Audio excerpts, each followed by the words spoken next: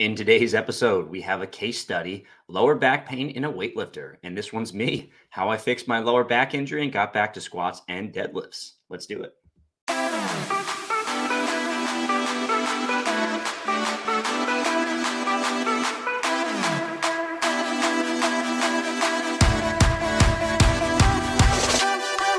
Welcome to the Fitness Pain-Free Show, where I help physical therapists learn how to get their clients out of pain and back to training in the gym.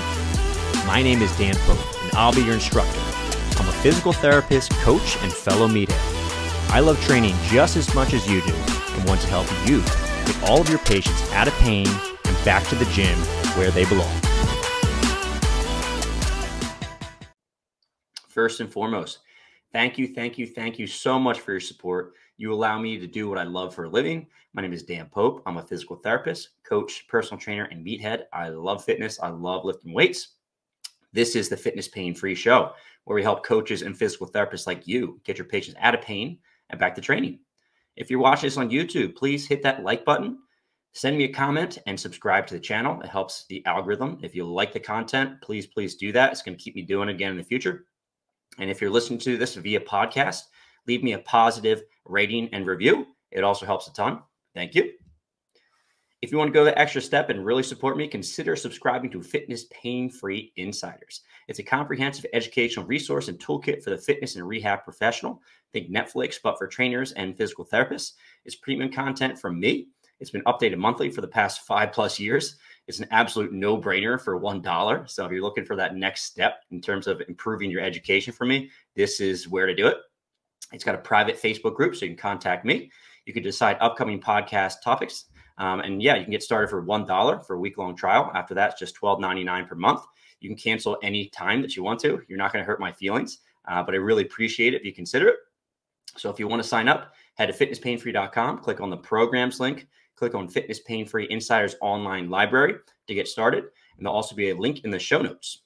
So what caused my lower back pain? What was the mechanism of injury? So I'm going to do my best to try to figure out why. This is the same thing that I do with my patients. We want to get an idea of why people got hurt so that we can prevent some injury in the future and make sure we don't perpetuate this injury by doing the same things that got you hurt in the first place, right? So I've been having recurrent low back pain since the birth of my son. This is about 1.5 years ago, and I've had about 3 to 4 bouts of lower back pain. And I got to tell you, I have a long history of competing in strongman and CrossFit. I was a pole vaulter in college at Rutgers University, and really I had very little to no lower back pain. I had a few bouts here and there. I think if you're competing in strongman, it's impossible not to kind of tweak your back at least a little bit. But generally speaking, my back was very strong and I didn't have any trouble. And since the birth of my son, I've had several bouts of low back pain. So things change a little bit, right? So why is this? Well, I guess I'm just guessing here, but generally speaking, my stress levels have gone up and my sleep levels have gone down. As a new father, sometimes babies don't sleep as well as you like them to, and you have to tend to them in the middle of the night, right? On top of that, I recently purchased a new home, which is awesome. We're very excited about that. But moving into that new home and trying to do all the home renovations is tough. On top of that, I'm still juggling my business and family. I'm a physical therapist. I do a lot of stuff outside of my 9 to 5, as you guys know. And my wife is also a very busy professional too. She's a family medicine physician. She works a lot. So managing all those things is challenging, and stress levels go up as a result, right? I put some citations on these as well. So if you want to go check out these studies I'm citing about sleep and stress correlating with injury, feel free to check those out, right? On top of that, in terms of training, I do a lot of squatting. I do a lot of deadlifting. I like heavy lower body strength training, which in and of itself is going to be a risk factor for low back pain, right? As much as I love weightlifting and don't think anyone should stop for this reason, low back injuries are number one, generally speaking, for most people that like to do weight training, and squats and deadlifts tend to be the thing that create that as well as perpetuate that over the course of time. And I squat and deadlift every single week, right? So I think that's a risk factor for me. On top of that, my psychology plays into this. I've been reading some really cool research recently about psychological profiles that correlate with injury. And 2 big ones that correlate with injury are perfectionism, a specific type of perfectionism, as well as athletic identity. So if you're a perfectionist in the gym and you feel like you really have to push to make sure you get everything done on a weekly basis, despite maybe how bad you might feel or worn down you feel, you're a little more likely to get hurt. And we'll talk about this in a minute as it correlates to my recent injury. On top of that, athletic identity. So if you identify as a fitness person or someone who really, really values their sport, then you're going to be more likely to push. And if you have an injury, if you have pain, to try to continue perpetuating this idea of being a strong, fit individual, right? Your sense of self-worth is wrapped up in being fit, strong, all those good things, right? And last piece that I think was really relevant for me was I had a smaller injury. So I had some soreness and it kind of led to a bigger injury. And we have some research in soccer players that non-time loss injuries, so injuries that don't force you to stop practicing, more likely will turn into larger injuries, which tend to be time loss injuries, which is exactly what happened for me. Started off with some soreness, wasn't limiting my ability to train, and it ended up being a bigger injury, and it definitely limited my ability to train, right? And here's the thing. If you want to see me go in depth on reasons why people get hurt in the gym, I have a mini course on this. It's called the Fitness Pain Free Mini Course. And one of the modules is 7 reasons why people get hurt in the gym and what to do about it. I'll leave a link in the show notes, but definitely check that out if you want to go in depth on this topic. So, going back on my mechanism of injury, what kind of happened in the days prior to getting hurt? Well, new home, right? And I have a new driveway that goes with it, and it's wintertime in New England, and it's going to snow, right? And we had a snowstorm which required several hours worth of shoveling, right? And then once I was done shoveling, it snowed again. And I think it was about 3 days of snowing.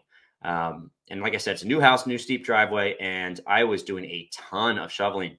At the time, the snowblower we had, the machine, wasn't working, aka I didn't know how to use it. Eventually, we figured it out, right?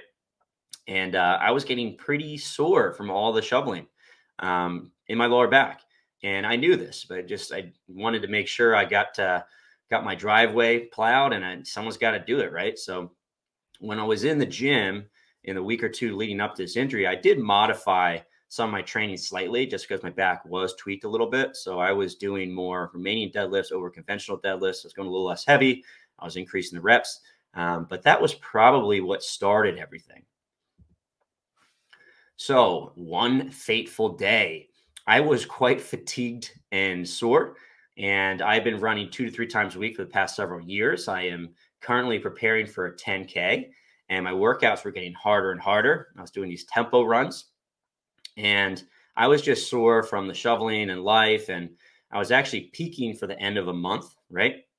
And I knew that I was sore in my lower back. I knew that my right hamstring was actually getting very tight, which may have actually been radicular symptoms at the time, but I didn't think of it, right? And in my head, from a psychological perspective, I kind of thought, all right, so is this week 3? Usually week 3, week 4 is when I really push things from a programming perspective. So I'm going to really hit this run hard.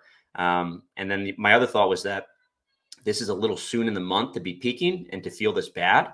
So what I'll probably end up doing is I'll finish this run, and then I'll kind of deload on Friday. So the run was, I think, on a Sunday. And my plan was to actually do another tough run that coming Friday. But in my mind, I was like, I don't think I'm going to be able to do it. Let's see if we can get through this workout. And then on Friday, we'll just deload because your body is so beat up, right? And this kind of goes back to that psychological profile, right? I care greatly about being a good athlete, pushing my strength, pushing my fitness, pushing my ability to run. I think a lot of folks, if they felt as bad as I did, they would just bag it and just take it easier. This is kind of a funny story. I remember texting my coworker, Kevin, and saying, hey, buddy, my hamstring is killing me. I'm scared of this workout. What should I do? And it was more of a joke, right? Kevin's a runner. We run together, and we're both planning on doing this 10K together. He's like, you know what? You should probably take it easy, get on the treadmill, just do what you can, right? And I was like, nah, I'm going to go nuts. I'm going to finish this workout, right? And it was a joke, but it's funny because it's one of those do as I say, not as I do moments, right? Because if someone told me how bad they felt, I would say, hey, be careful, back off a little bit. I didn't follow that advice. I went full send that day, right? So when I did the run, I was sore, and it was very challenging the entire time, right? One of the things that happens to me, especially on a treadmill, is that as a treadmill is going, once I get tired, I'm trying to hang on for, dear life. and I will overextend. I'll really lean back quite a bit while I'm running. And I think this is mostly because it's my compensation when I'm tired. I start running that way. But the other piece is that the treadmill doesn't slow down, so it pushes that even a little bit more for me. So I was actually pretty sore while I was running. And that night I was like, oh man, I pushed it a little too hard, but I wasn't that painful, right? What happened was over the course of the week, it just got worse and worse, right? And to be honest, when I got this on Sunday, my pain was pretty bad, but it definitely got worse. I think the worst day was Friday. I was really, really sore. So this is one of those ones that built up over the course of the week, right? So let's try to diagnose my lower back pain. We'll do it as a traditional physical therapist, okay? So we're going to do kind of a soap note for my lower back pain, okay? Subjectively, what was I feeling? My aggravating factors were initially sitting was really painful that Friday. So I hurt myself on Sunday. That Friday, I had to do a lot of sitting and recording. And it's actually funny because I was recording a lecture on lower back pain while I had low back pain. And sitting was actually pretty painful. I didn't realize it, but sitting for a while definitely set me back. And I sat for a few hours to record. My back was pretty sore. I didn't realize this, but when I got up, it hurt a lot worse.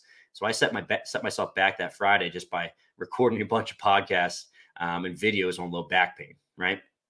Hinging or bending was completely out of the question. So I couldn't bend forward whatsoever. So if someone asked me to do, like, let's say a body weight good morning, I would get maybe 5 degrees of flexion at my hip before I'd have to stop immediately because it was so painful, right?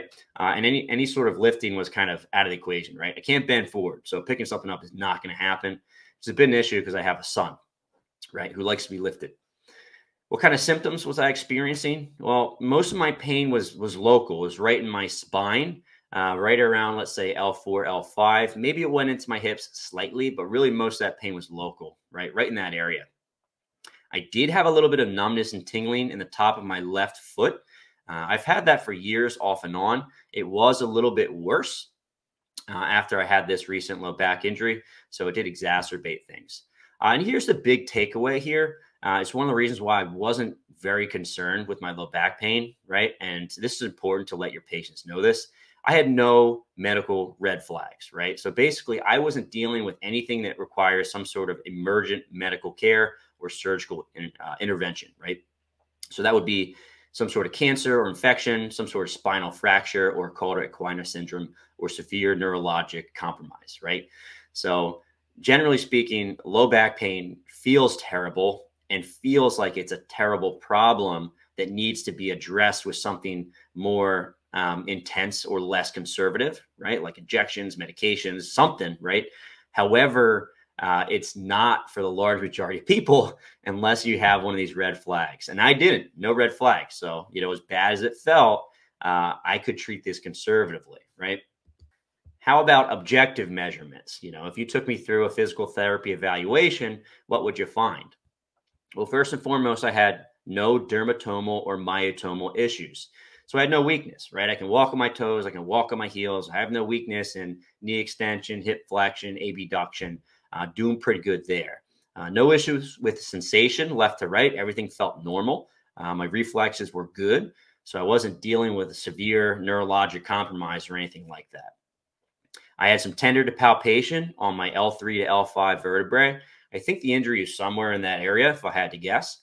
And this worsened with PA pressure. So I had my colleague, coworker Kevin, do some PA glides on my vertebrae. And yep, it hurts, L3 to L5, right? As I said before, I was completely limited in my ability to touch my toes. I was limited in my hinge, about 100%. And that resolved in the first 2 weeks or so. So initially, flexion did not feel great, especially with gravity resisting me a little bit. So trying to stand up and touch my toes. Initially, flexion didn't feel too bad if I just, let's say, did a cat-cow. Actually felt pretty good. Extension, however, was much worse, right? And it's funny because initially I was limited in extension about 50%, whereas, with the toe touch, it was about 100% limited. But over the course of time, flexion resolved quickly, but extension did not. Extension was more lingering pain in the following weeks. Historically, I have more extension-based low back pain. Being a strongman competitor, trying to press a lot of stuff overhead that probably shouldn't be pressed overhead and requires a lot of spinal extension in order to do that. And that's kind of how I initially irritated my spine. I also injured my spine most recently running in too much extension. So I think extension was probably what gave me the trouble, right? That caused this big flare up of pain. And I would classify myself more as extension-based low back pain in the following few weeks. What else did we find in our objective measurements? Well, initially I had a crossed straight leg raise. If you don't know about a crossed straight leg raise, you lay on your back, both legs are straight. You lift one leg as high as you can. It's kind of like a hamstring flexibility test. It's also a nerve tension test. And I had the opposite side leg as my radicular symptoms, my numbness and tingling was limited, about 30%.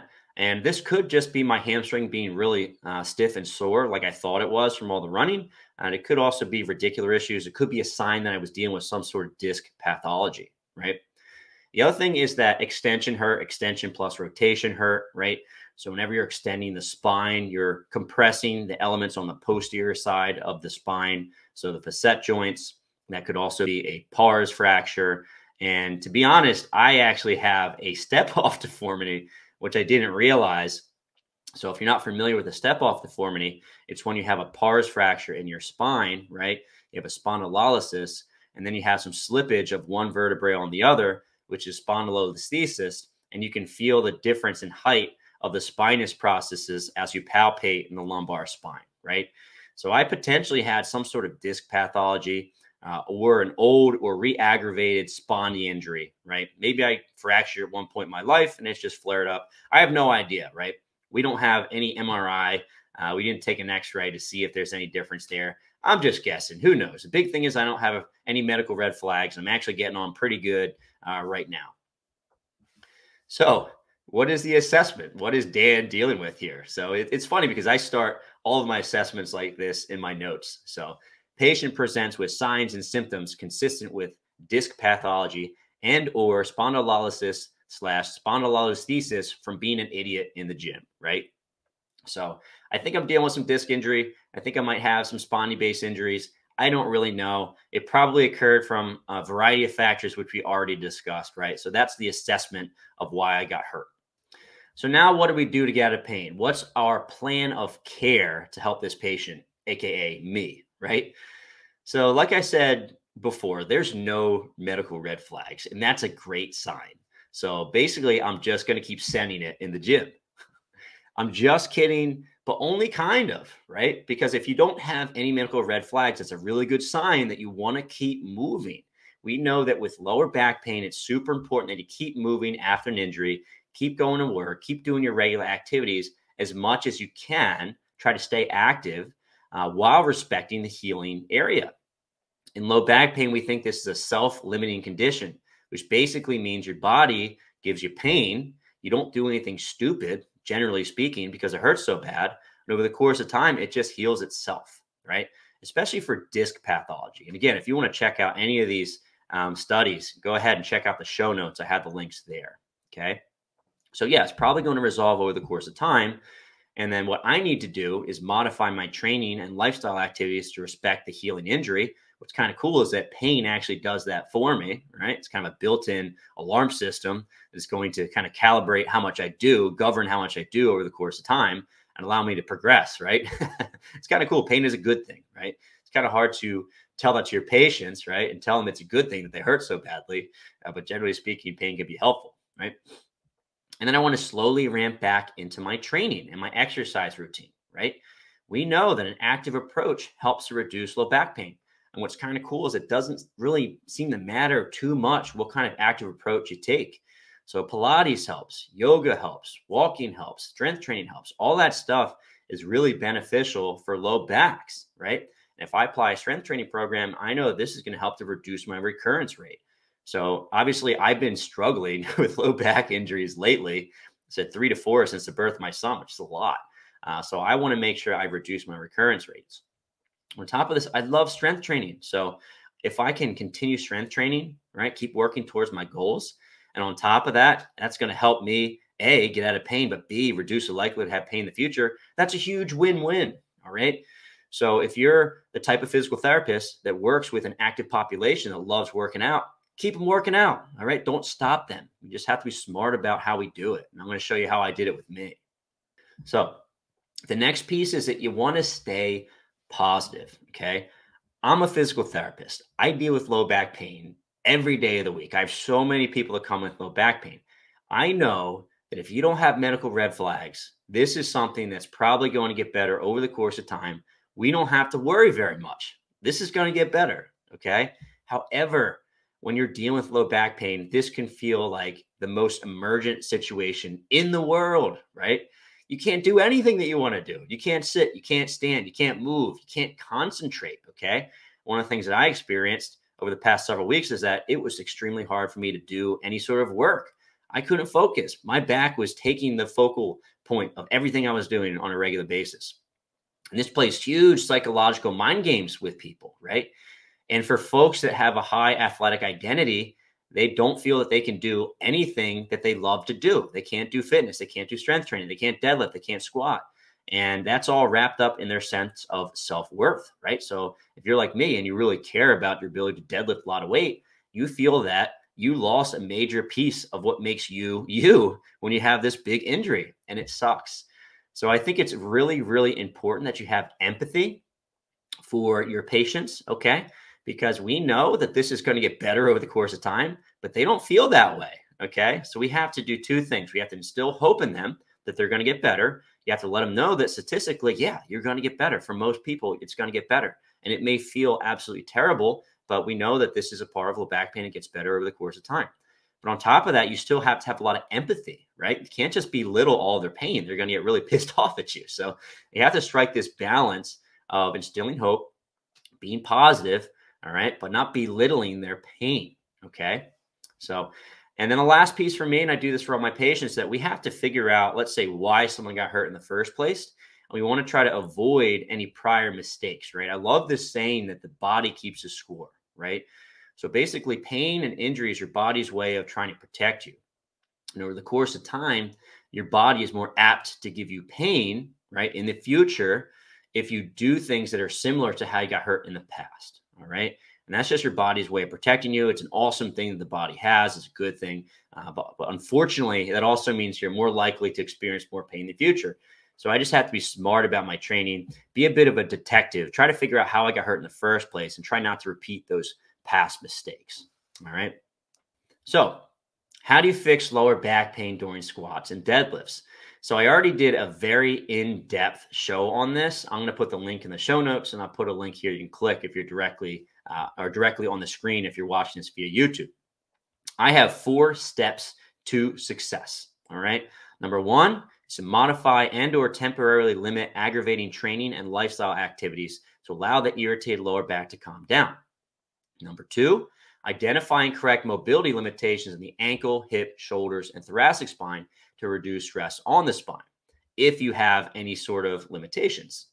Number 3, correct technique issues in the squat, deadlift, and Olympic lifts. And for me, it's also going to be for running, okay? And not as much for the squat, deadlift, and Olympic lifts because my technique is pretty good, and I'm actually not doing much in terms of Olympic lifting right now. So I'm sorry if this video is a bit of a bait and switch, and I said that I was doing rehab and a weightlifter. I like lifting weights in the gym. I'm currently not doing Olympic lifts, okay? And number 4, start gradually loading the spine through a progressive strengthening program, which is basically just going to be progressive overload for the spine. And lastly, you just want to have a slow transition back to your prior program. Now, let me show you exactly how I did this. So first step, modify aggravating lifestyle activities. So what hurt me, especially initially? Prolonged sitting was a big one. I didn't actually realize this until I tried to sit for a long time. So I hurt myself on Sunday, and then I just kind of got on with my life. And, you know, I'm lucky just because my daily job and career and activities don't require me to do a lot of sitting for a long period of time, besides sitting down and recording these podcasts. It's kind of funny. So I didn't even realize that my low back didn't tolerate sitting for long periods until about 5 days after I injured it. And then I was dying after trying this. Okay. And I knew, okay, well, I got it. I shouldn't be sitting for a long period of time. Right. Like my body told me, my brain told me, like, hey, stop doing that. Like, okay, message received. So I started sitting with a posture that was slightly extended. Okay. And that felt a lot better. So with your patients, you can tell them to have, let's say, a towel roll under their lower back. You can have them just extend a bit more when they're sitting. Sitting in a higher seat over low seat usually helps a bit with this. The other piece is that any form of hinging really, really bothered me, which honestly was kind of hilarious if you were watching me trying to treat my patients, because basically I needed to stay stark upright for everything, right? So basically, if I was trying to lean forward over my patient, do any sort of manual therapy, I could not. So I just looked like I was 103 years old every single day. And that's okay. It's part of it. So it's, everyone gets low back pain. They're going to go through this. And, it's funny to me, hopefully other people around me thought it was at least a little bit funny too. Right. So initially I stopped doing that. Okay. The other thing that killed me was lifting and carrying my son. And for a little bit, I just didn't pick him up. And, he cried a little extra. And, I apologize for that, Luke. I'm sorry. If he wanted to be held, I'd say, hey, Luke, come over here to the couch. We would sit down together and I would just hold him from there so I didn't have to pick him up. Right. So luckily that resolved over the course of about 2 weeks, and I was able to pick my son up again. And at work, I have to do a lot of lifting. I lift dumbbells, barbells, plates, because we're working out with my patients all the time, right? And what I did was I just basically modified things as best as I could with my biomechanics, right? And I had the students help me out. I said, hey, I got a patient coming and they got a deadlift. Do you mind helping me with the weights? And they said, yeah, no problem. And that helped a lot. And like I said, these first 2 weeks, I limped around like a weirdo. It was slightly hilarious. If I dropped something on the floor, I did that stark upright torso. If you ever had low back pain, you'll know exactly what I'm talking about, where you can't bend forward. So you do this like weird split squat thing where you try to get down to the floor without bending over at all. And you grab your pencil that you dropped and then you come upright really quick. And, it just looks funny. But yeah, that was my way of respecting my spine in the first 2 weeks or so, so that over the course of time, it can make some progress. Right? Just talked a lot about what hurts. We also want to talk about what helps, because early on in the rehab process, doing more of what feels good and staying away from stuff that aggravates can really help people out a lot from a pain perspective and from a psychological perspective. I knew that my spine liked frequent position changes, right? So the first 4 days after my injury, I didn't have to sit for a long period of time. And you know what? My spine really liked that. And then when I had to sit for a while, my back hated that. Okay. So I knew that I needed to do more position changes throughout the course of the day. I also knew my spine really liked low-level exercises. So I always felt quite a bit better after doing some walking, some cat camels, bird dogs, glute bridges, side bridges, plank variations. So I actually did that several times per day. I'd wake up, do some of these exercises. Sometimes during lunch, I'd do a few of these exercises. Then in the evening, I'd do it as well, just because it made me feel so much better. And it's probably helping me get better more quickly. Here's the other piece. Time. Time helps folks with injuries. Most folks are going to get better over the course of time, regardless of what they do. Okay. Time is that element that helps. And really 2 to 3 weeks into this injury, I didn't have to modify anything in my lifestyle anymore, right? I could pick up my son. I could bend forward. I could do, I could take out the trash. I could do all the basic things I do regularly in my daily life. And I was feeling pretty good. So you also have to modify your training to respect and rehabilitate the injury, right? And for me, running was what hurt me. And then when I tried to run after my injury, I couldn't do it anymore. It hurt too badly. Okay. But here's the thing. I want to keep my training as similar as possible as what it was written as, so I can keep making fitness goals over the course of time. And I don't want to get deconditioned at any given time too. So I want to try to keep my conditioning up and my running training up as much as I can while respecting the injury. Right. So normally I run twice per week. I have one day that has some steady state with a tempo run in the middle, followed by some steady state. And then I also have an interval run, which is the same thing. So some long, slow, followed by an interval, followed by some long, slow, right? And the first week when I tried to run, just didn't happen whatsoever. I remember the first time I tried, I live in a neighborhood that has a lot of hills, and I started walking. I'm like, oh boy, my back is really sore, right? And I remember trying to go up and down some hills. My back was like, nah, dude, I don't like this. And I tried jogging for a little bit, and it was actually quite painful, maybe like a 5, 6, 7 out of 10. And I was kind of thinking, well, maybe it'll warm up. And you know what? It just didn't. So yeah, I had to respect my lower back. My low back kind of won that day from a running perspective. So I just walked, right? I tried to walk quickly when I was able to. I also found that I had to really walk on a level surface. My back was just not tolerating any sort of hills. I had to kind of walk slowly initially, right? But over the course of time, I got better and better. And I found by week 3, I was actually able to run. And I couldn't run fast. My back didn't like that. So week 3, I did 2 long, slow runs, which was great. By week 4, I was able to get back to the swing of my normal training. So I was able to do a tempo run as well as an interval run. So for the tempo runs, all I did was I knocked a minute off my minute mile pace. So I went a little bit slower than usual. My back was fine with that. And on my interval day, I did the same thing. I went a little bit slower than normal on my interval. And I also increased the interval duration. So it went from about a 3 on, 3 off to a 5 on, 5 off, simply because for 5 minutes of running, you can't run as fast as just 3 minutes of running. So I slowed it down a little bit. In week 5, I was more or less back to my normal training. I could actually follow my running programming, although I was out of shape. So naturally, things were a little slower just because I ended up having to take so much time off from running. But the other piece is I try to maintain my fitness as much as possible. So I think if I stopped running completely, I would have been in a worse place, right?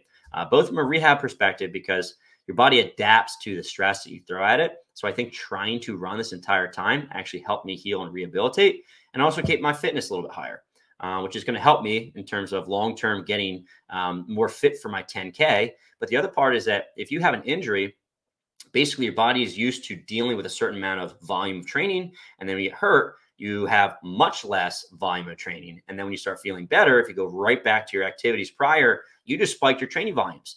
So I think when you're trying to rehabilitate from an injury, if you can continue exercising as much as possible, you're less likely to spike your volume when you return, right? Makes sense. So the other thing I had to modify quite heavily was my weightlifting, right? And normally I will strength train 2 to 3 times per week. I do mostly total body sessions. I'm much busier than I used to be. I can't spend as much time in the gym as I'd like to, maybe at some point in the future. For right now, I am working 9 to 5. I am also running an online business. I do traveling, speaking. I'm trying to publish, courses, books, all sorts of stuff at all times. I'm very, very busy. I have a family, all that stuff. So basically I work out 2 to 3 times per week, total body sessions. I actually follow the programs I sell at Fitness Pain Free. If you want to check out my training program currently, it's Ain't Nobody Got Time for That, which I'll put a link in the show notes if you want to follow along with how I train, right? I have that for you. So generally speaking, I want to keep all of my training as similar as possible while respecting the healing injured area, my low back, right? What that means is that I'm going to have to pretty aggressively modify certain movements, and other movements I don't have to modify very much at all, right? So when it comes to the upper body, my upper body strength training, I don't have to modify very much, just because, bench press doesn't really bug me too much as long as I bring my legs up on the bench, right? So I turned some of my dumbbell work into barbell work. And the reason for this is that taking heavy dumbbells out of the rack was a no-go, right? However, if I just put a bunch of small plates on a barbell and I just took it out of the rack and let's say bench press, that wasn't bad at all, right? When it came to single arm rows, that did not feel great on the spine. So I just substituted a chest supported row instead. Problem solved. My bend over rows, not happening, right? I couldn't bend over initially. Turn those into pull-ups and or pull-downs, which were tolerated quite well. And then for the bench press, I just put my feet up on the bench, right? So extension-based low back pain, when you're bench pressing, especially if you have an aggressive arch, it doesn't feel great on a spine that doesn't handle extension very well. Just pick my legs up, right? And any incline work, I had to make it a little bit more flat just because that compression on my spine didn't feel phenomenal, right? But really, I didn't have to modify much, week or two, and then I was back to all my normal weightlifting for my upper body. Now, the deadlift is just another story, okay? The deadlift was something I had to heavily modify, right? I want to show you my program leading up to this injury. So basically, the deadlift variation I was doing this month was a barbell Romanian deadlift. I was already modifying a little bit because my back was a little bit tweaked, but that wasn't limiting my ability to lift in the gym. So weeks 1 and 2, the goal was to do 4 sets of 12 of barbell Romanian deadlift. I was able to get through this. This was before I really injured my back. And then at the start of week 3, boom, injury occurred. Running, back hurt a lot. And then I can't even bend forward, right? I'm trying to continue training as normally as possible while respecting this injury site. What can I do that's similar to a deadlift? Not much, right? One of my favorite exercises for people that are really irritated that can't deadlift is going to be a hip thrust, okay? I couldn't tolerate any hinging whatsoever, but I could do some glute bridge stuff. So what I ended up doing was a sandbag hip thrust, and I used a 30-pounder, and I just did high reps with it, nice and slow, pause at the top, get a little work for the low back, get a little work for the glutes and hamstrings without aggravating things, right? Over the next few weeks, I was able to tolerate a little bit more. So week 4, I was doing a kettlebell TRX hip thrust, which I can load a little bit heavier, and I was actually able to go down in repetitions. So the load goes up, repetitions go down. Generally speaking, injured low backs, myself especially, can't tolerate a lot of loading. So you start with higher reps and go down to lower reps just because naturally as the reps go down, the weights go up, right? Week 5, I was actually able to tolerate barbell hip thrusting, right? So the loads are going up more and more. I was pausing at the top still because I couldn't use a ton of weight. So I do 135 pounds, 165, 175, 175 for 10. So you can see those weights are going up a lot more than the sandbag hip thrust at the very beginning, right? And that following week, I was able to tolerate some high handle trap bar deadlifting, although I used a tempo. So 2 seconds on the way down, 2 seconds on the way back up again. And the weights are actually still pretty light for me anyway. So I started at 135. I worked my way up to about 195. I made the decision at 195. That's about all my back is going to handle for that day. And then the following week, I was able to handle some low handle trap bar deadlifts for sets of 10s and 12s at around a 7 or 8 out of 10 RPE, right? So another great way to reduce the load and still get a training effect is just to do a lower RPE.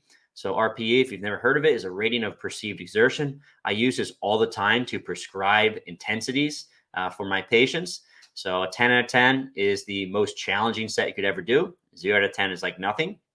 Most people are constantly training somewhere between 8 or 8 to a 10 out of 10, I'd say, depending on the person and their personality, right? So I just took a few notches off of that. I started at 205 and worked up to 245. My back was not hurting. I would probably be working in the 300 to 400 range. So just give you an idea of what I was tolerating at that point, right? And after about week 8 or so, and I'm actually at the week 8 mark, so who knows what I'm going to be doing next. My back pain will determine what I'll be doing. But I think my next planned exercise is a snatch grip deficit deadlift. I'm going to go into the gym next week, and I'm going to give it a go and see how it goes. And if I'm feeling great, I'm just going to do the prescribed sets and reps for the day. If I'm not, maybe I'll elevate it a little bit to just a regular snatch grip deadlift. Maybe I'll do an RPE, maybe I'll do a tempo, depending. So far, I'm actually feeling pretty good. I can hinge again without too much pain, and I'm progressing back. So it's pretty cool, right? How about the other lifts in the gym? How did I have to modify the squat when I initially had that injury? So if you take a look, and I apologize if you're listening to this via podcast, I actually have my workouts for 8 weeks all written out. So if you want to check out and see exactly what I did, see the exercises, see the plan, and see how I modify things, definitely check out the YouTube video for this. 2 weeks prior to the injury, I was doing transformer bar squats. And if you don't know what a transformer bar is, it's an awesome piece of equipment made by Chris Duffin. So it's basically an adjustable safety squat bar, which is pretty cool because you can theoretically have the same torso angle and hip position as, let's say, a goblet squat, but you can load it up a lot heavier, right? And it looks like a safety squat bar, which is really cool because my back tends not to tolerate too much kind of low bar back squatting more recently anyway. And the safety squat bar allows me to be a little more upright, which makes my back and my hips feel quite a bit better. So first week, 2 weeks, I was supposed to be doing 4 sets of 10, and things were going really well. Even though my back was sore, it wasn't limiting my ability to get better each week. The injury happened week 3, right? So you can see right here, got injured. And squatting did not feel phenomenal. But after a long warm-up, I was able to tolerate some body weight squatting if I really elevated my heels a lot. Okay. Couldn't really tolerate much else. So one of the things you can do, which I did that day, to try to get a training effect when your injury is not tolerating loading, is you do blood flow restriction training. And this is cool because in some of the research we have about blood flow restriction training, it actually gives you similar improvements in strength and hypertrophy as regular loading. And this has even been studied in a powerlifting population, which is awesome because I love powerlifting and my training is kind of similar to them. So in my mind, I knew, well, I can't squat heavy. That stinks. You know, I don't want to lose progress. What can I do to continue working towards my goals while respecting this area? Can't tolerate any loading. What can I do? I can do BFR, and that's exactly what I did. Elevated the heels, makes your torso more upright. Usually that's a little more friendly for the spine. I had to use a bit of a tempo. I couldn't go that fast, but I was doing sets of 30, 15, 15, 15, and I lived the fight for another day, and I'm still increasing the strength of my lower body. Awesome, right? As I got better, I still did BFR for another week, except now I could add a little bit of load. So I was holding a sandbag out in front of me while I squatted and kept the sets and reps the same. Week 5, I was able to tolerate a little bit of loading. I was doing a paused goblet squat. So the pause is going to decrease the weight that I can use, which actually worked out pretty well because I couldn't handle a whole lot of weight. As you can see, I was doing sets of 12 repetitions, and I started with 12 kilograms, worked my way up to 18 kilograms. On that day, I knew that my back wasn't going to tolerate more. The following week, I was able to get rid of the heels elevation and just do regular goblet squats, a little bit controlled. So still a little bit of tempo, right? But not as slow as the prior week. And I worked a little higher. So I was able to work up to 24 kilograms doing goblet squats, right? Week 7 and 8, I was back to doing safety squat bar squats, right? So this came back. My squat came back a little faster than my deadlift, which is pretty common when it comes to low back pain. So I was doing safety bar squats again with 135 to 155 for sets of 10 to 12. Week 1, prior to hurting myself, I was doing 160 to 180. So I'm still not quite back to where I was before. And this is due to some deconditioning, but also due to my back still hurting me a little bit. So over the next few weeks, I'm sure I'm just going to increase the speeds, increase the loads, and hopefully be back to my regular training in another week or two, right?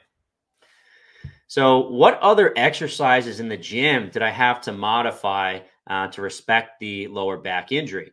Well, a couple that were interesting to me. First was a leg press. So right after I got injured, you know, I was supposed to leg press maybe 5 days after I got the injury. And I thought that this was going to feel terrible, right?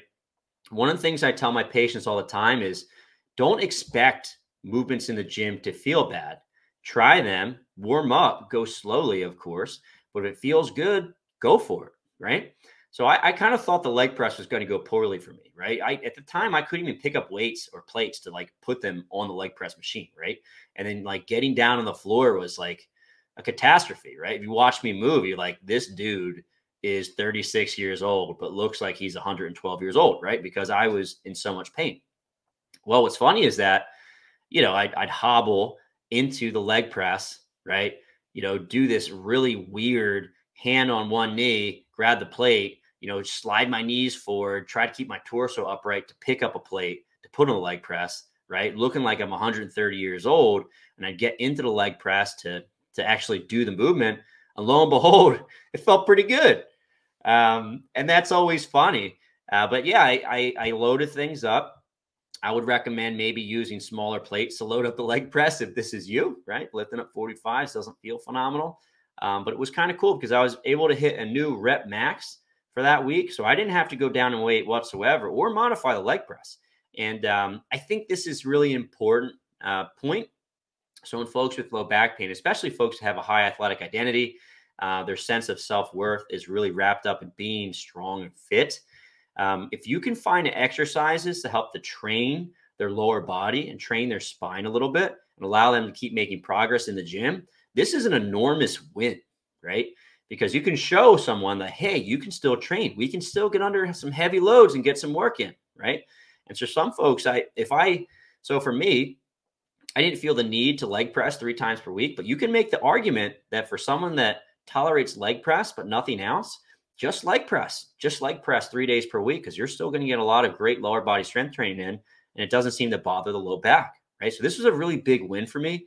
And I had to practice what I preach a little bit, because going into the workout, I really didn't think the leg press was going to go well, but it did. So there you go.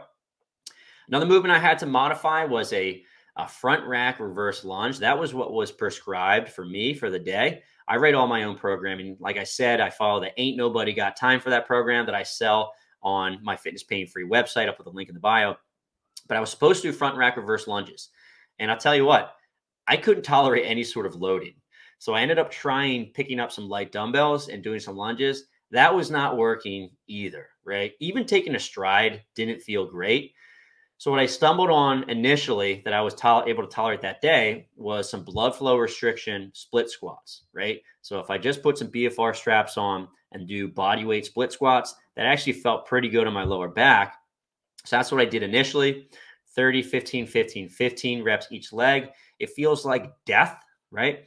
One of the things that's so awesome about blood flow restriction training is that you allow folks that feel like they can't do anything because load hurts so bad to get a good training effect, right? And if you haven't done BFR before, usually you're pretty dang sore after you do it. So it's kind of cool. You have these folks that have terrible low back pain, haven't been able to work out for weeks. You have them do some BFR training, they get super sore the next day and their back is not killing them. And that's a huge psychological win. People are like, wow, I can actually work out again. That's really cool, right? And that isn't just for low back. I find that for all sorts of injuries all over the body. It's one of the reasons why I like BFR so much, right? Over the course of time, I was able to tolerate a little more loading. I eventually progressed to a safety squat bar split squat, right? So I wanted to get a little compressive loading on my spine to drive some adaptations, right? I want to be able to squat and deadlift eventually. So I started compressing the spine via safety squat bar during split squats. And over the course of time, I just got better and better, and I was able to get back to front rack reverse lunges, no problem. So step 2, identify and correct mobility limitations. So I've done a lot of assessment on my own body over the course of time. Historically, I have trouble with thoracic spine extension range of motion.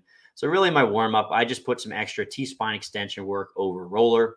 The other place where I historically have some mobility limitation, which can directly affect the spine, is ankle dorsiflexion. And it's really my right ankle that's a little more stiff than the other. And generally speaking, I do full range of motion calf strengthening several times per week. And I think that's where I get the majority of my mobility for that area, right? But here's the thing. For me, I'm generally mobile enough for my activities in the gym without causing any sort of significant compensation, which is going to overstress the spine. So I didn't really have to do a lot of mobility in my rehabilitation. And you only really need to if folks are not tolerating certain positions that are occurring because they're stiff, okay? So that's important. Don't guess that people need mobility, assess them, and also use your brain, right? So if you're stiff in your shoulder, that doesn't necessarily mean it's going to put more stress on the spine. But if you're really stiff in your ankles and when you squat, your hips go really far back and you have a ton of butt wink and someone has, let's say, flexion basal back pain, then yeah, maybe we want to try to clean up their ankle dorsiflexion a little bit, get them to squat a little deeper without as much flexion, get their torso a little more upright, right? So they feel a little better when they squat.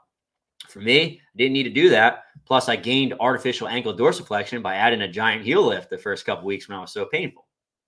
Step number 3, correct technique issues. So for me, I've been squatting and deadlifting since I was like 12 years old, right? I'm 36 years old right now. You would think I would have this down at this point. And generally speaking, I think I do. And the reason why I got hurt, I don't think was a technique issue in any way. We already talked about those potential mechanisms. If anything, I hurt myself running, and it probably is because of overextension, right? And it's funny because when I was growing up, I actually did cross country and then track in college, and I'm a big runner. I like to run, right? So for me, I always tried to increase my step length running because I felt like that was how I got faster, right? And this is me as like a 14-year-old. So I don't know how to get faster. I'm just kind of thinking in my own head. So what I did to get faster was I tried to take bigger strides, right? I remember running on the sidewalk and just trying to increase my stride length as much as possible. If you have a really, really long stride, it's probably going to make your cadence slower, and it's going to make you overextend the spine a little bit more, right? The other piece for me is that when I'm on a treadmill, when you get tired and you want to keep going and you have a hard head and you're stubborn, you don't turn the speed down. You keep the speed high. And then my compensation is just to overextend, right? So I can keep up with that speed.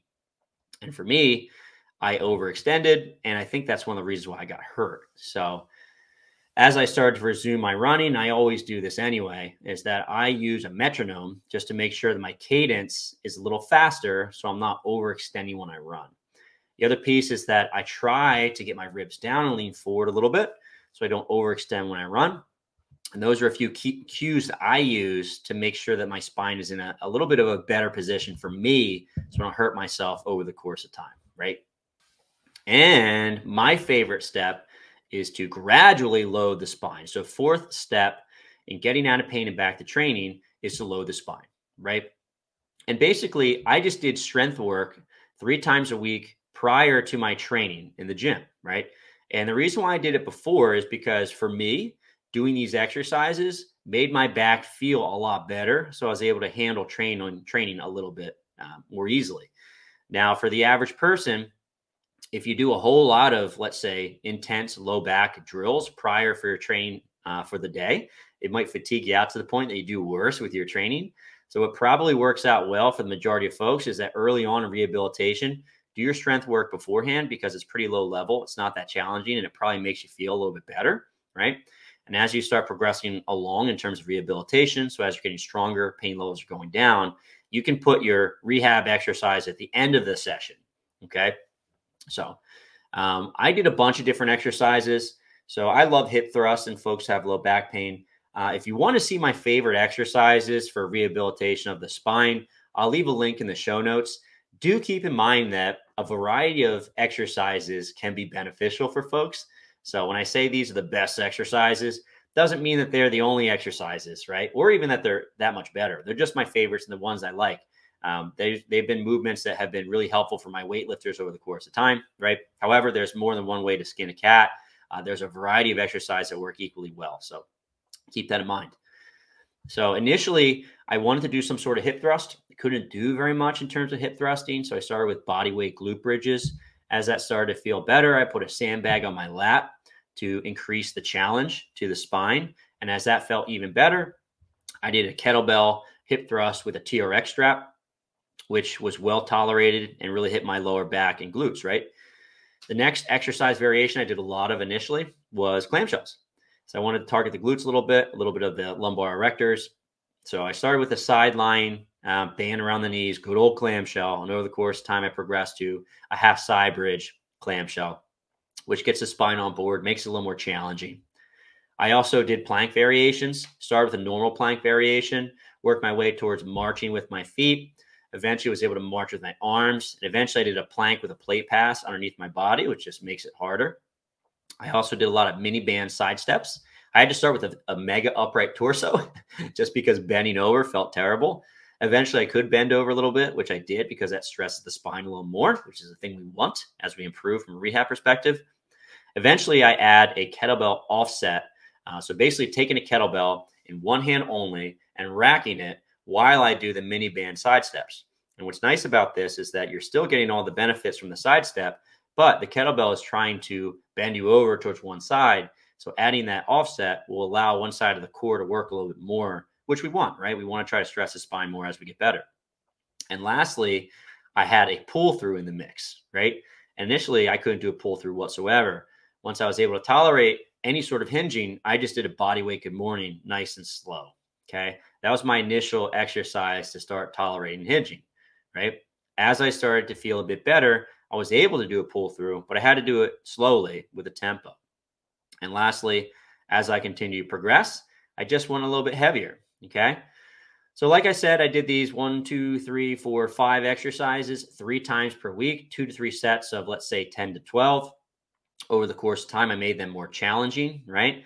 And after about 6 weeks or so, I just stopped doing these movements just because I'm getting a lot of spine loading in my general training. And then I also don't think I need to do these for the rest of my life. However, I probably will need to keep some strength exercises in my program over the course of time to keep my spine nice and strong, to decrease the likelihood that I'll experience more back pain in the future. Because, hey, I've been getting recurrent low back pain. I probably need to make sure my back is nice and strong so I don't hurt it again in the future. And I also have to be really cautious about those prior mechanisms we talked about, and just try to make better decisions in the future so I don't get hurt again, right? So if you guys want to check out the references, I have 10 of those. I'll put those in the show notes so you can check them out. All right. And then lastly, thank you so much for the support. If you're watching this on YouTube, give me a thumbs up. Also, I'd love to hear your comments. Is this how you rehab your patients, right? Do you follow something similar? Is there something I missed, something that you feel strongly that I should know about to help my patients more, right? If you aren't already, subscribe to the channel, hit that notification bell, which is essentially just going to alert you of when I produce a new video. If you don't hit that notification bell, YouTube may not show you my videos. So that's why you hit that. If you're listening to this on the podcast version of the show, please give me a positive rating and review. It helps that algorithm, helps me grow in the future so I can continue making content. So if you like it, it's a free way to support me. And lastly, if you want to go that next step with your education and support me, sign up for Fitness Pain Free Insiders. All you got to do is go to fitnesspainfree.com, click on the programs link, then click on Fitness Pain Free Insiders online library. It's $1 for a week trial, $12.99 afterwards. It's an absolute no-brainer if you want to take your education to the next level. All right, so check that out. I'll also leave a link in the show notes. Thanks again, guys. That's it.